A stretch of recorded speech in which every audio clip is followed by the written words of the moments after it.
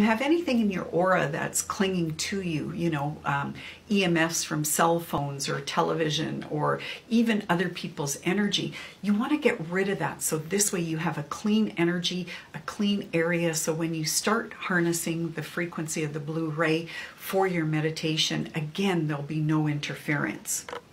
And you want to integrate the different tools that have the blue frequency to enhance your experience, your journey.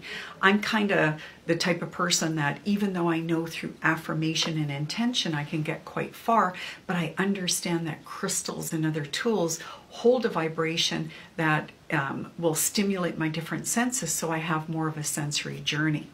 So I like to incorporate essential oils, and actually one of my favorite oils, one of my favorite blends is our Blue Energy blend. I just love this smell. And in fact, it's so great, not just for putting onto, for example, your throat chakra, but, also just to wear it as a body oil to enhance my day. So on days that I need to focus on writing or maybe accounting, I'll actually bring in that blue ray.